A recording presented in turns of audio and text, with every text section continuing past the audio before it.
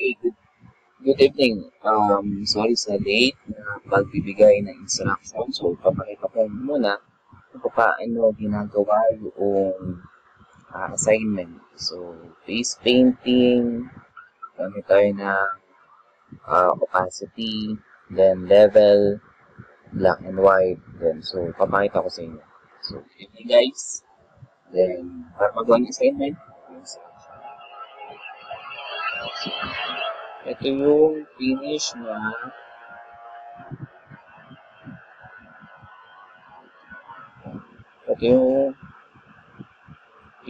kanina na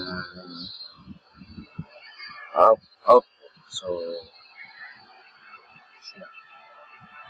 then, from scratch tayo. So, dapat naging ganito siya.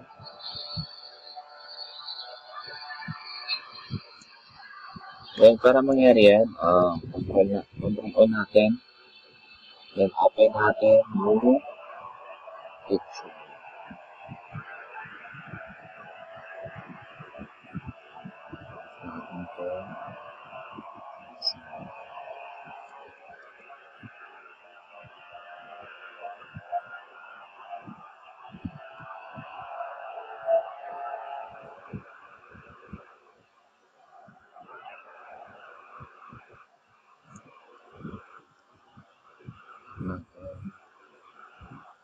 Yes, double tap, then Control G para mag-duplicate yung layer. Skin natin natin.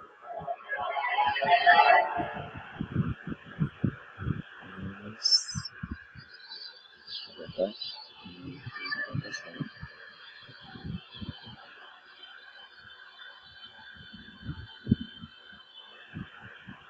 Black and white.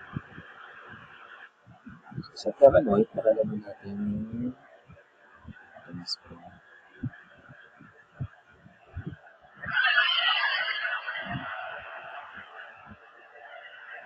Alright.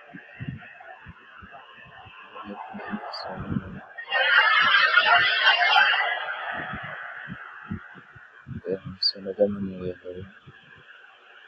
Tignan natin ang konti.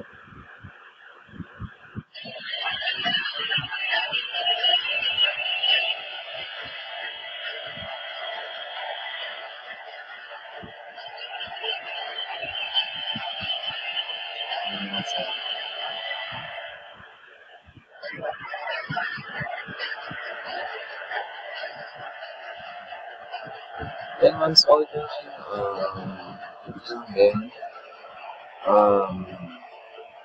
gamitin nyo yung Control, Shift, Alt, and letter T. Epsilon. Elephant.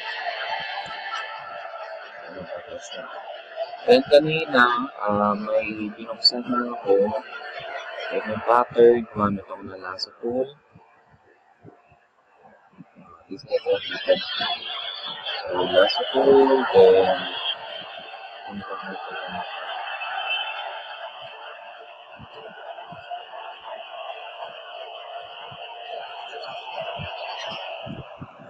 gusto natin.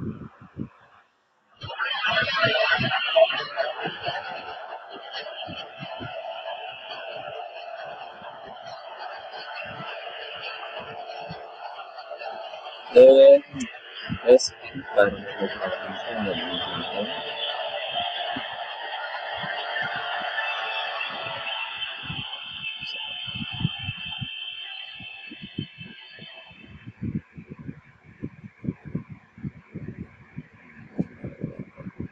Sa pahay mo pa.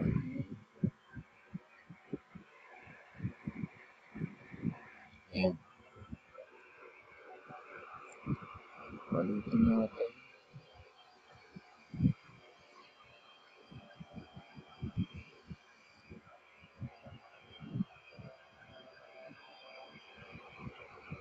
So, gamit yung opacity, pause natin, natin 40%. And once all set, pre-transform tool tayo. Bago yun, ito natin.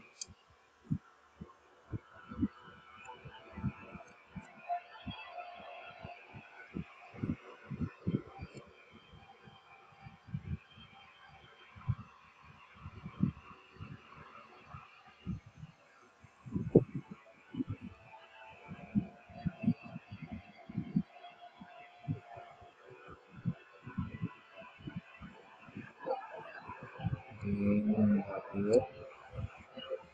Nasa natin. 40%.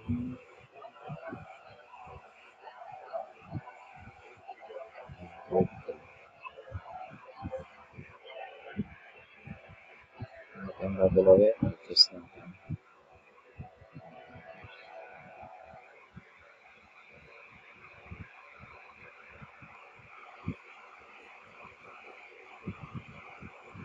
Then, so natin i-transfer.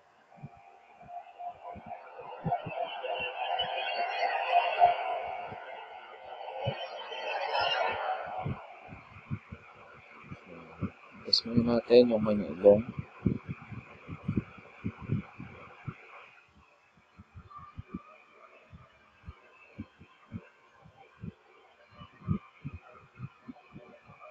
Para hindi kayo mahirapan dun sa bunganga, make sure na gayahin niyo yung itsura ng bunganga na gagamitin niyo template.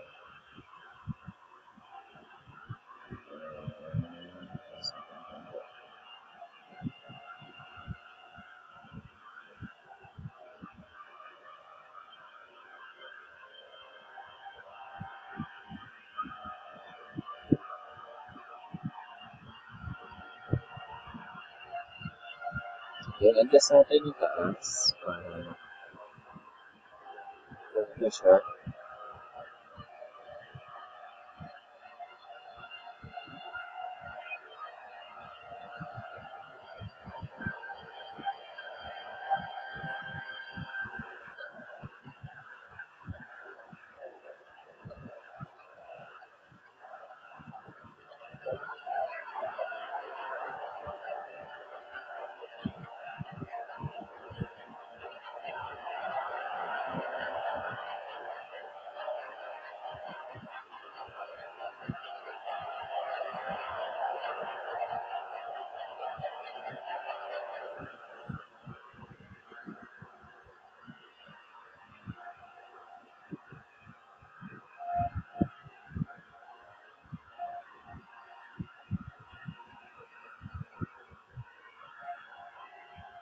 Then, so once na nakita mo siya, ito ko na.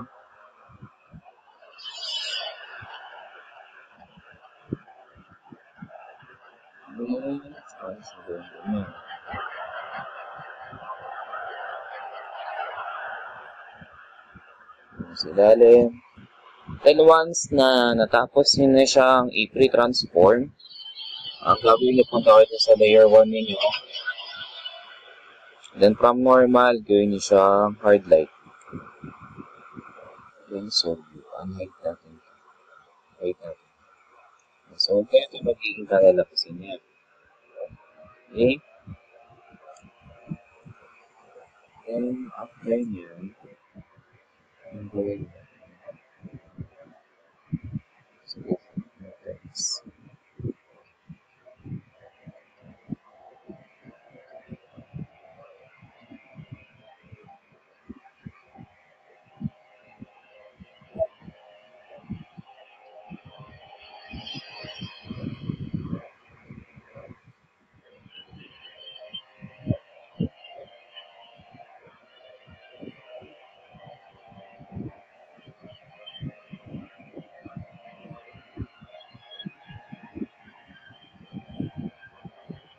Kaya na kung punta kayo ng heaven.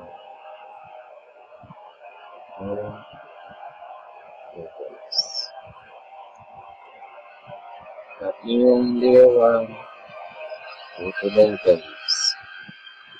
Then, adjust mo lang yung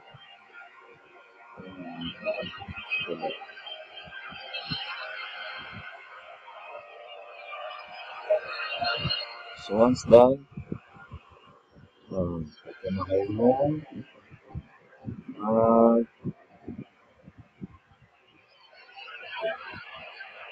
Then, once natapos na yan, punta kayo dito.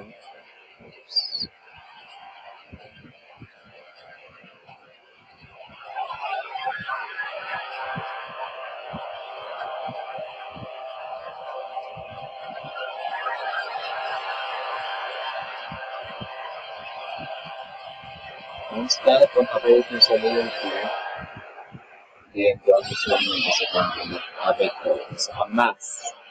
And dun sa mask, punta kayo ng brush tool. Then, soft edge tayo. Since na gagamitin natin itong brush tool para i-remove yung mga sobrang edges dun sa ating picture. Tulad nito. Okay na ito. So, okay na, double tap. Then, picture na at least pwede po yung kanyang opacity.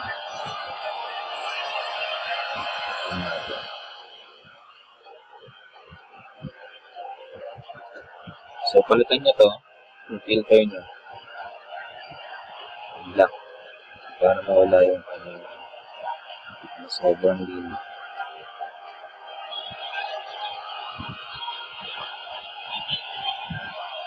Bago mo siya sa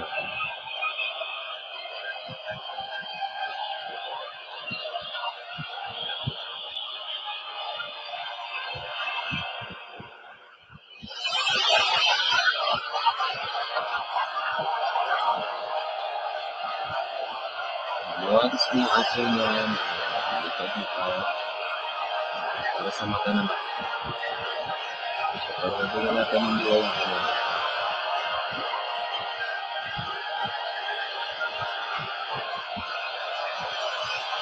Sa mata ng konti.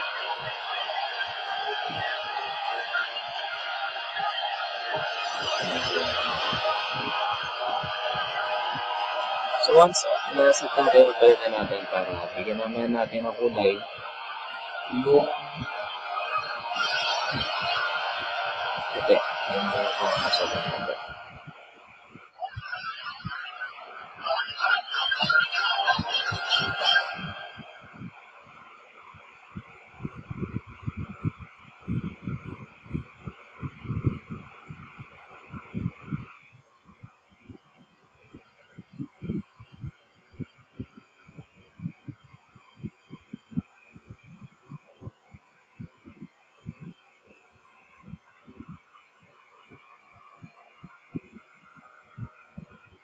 Then, tapos, i-on na nila capacity natin. So, makikita natin naman yung so,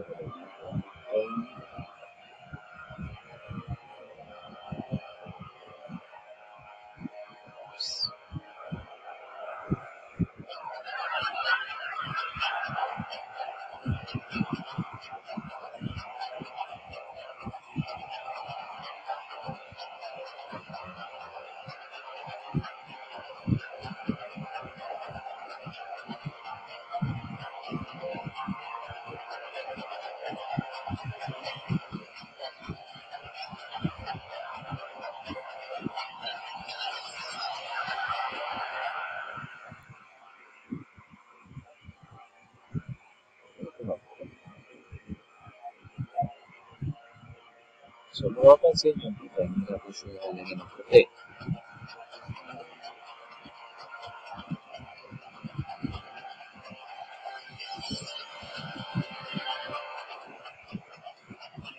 Natin siya ng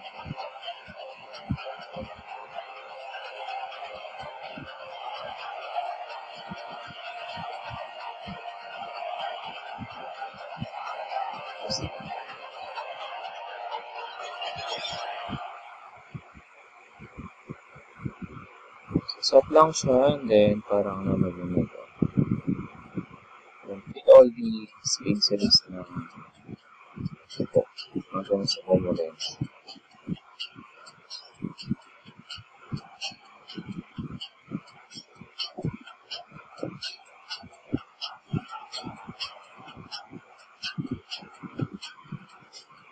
Ano na ako.